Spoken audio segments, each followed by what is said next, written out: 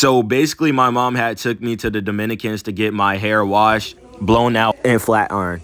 First thing they did was wash my hair. This is the first wash. I think they did like 5 washes, I'm not sure, but yeah, they did a lot of washes. And this was like the main thing. It was pretty soothing though. I hear this sound right here. After the wash, they did these little ponytail things, as right here. I sped it up so you can see the whole process. After the wash, they had got 2 people to do my hair because I have a lot of hair.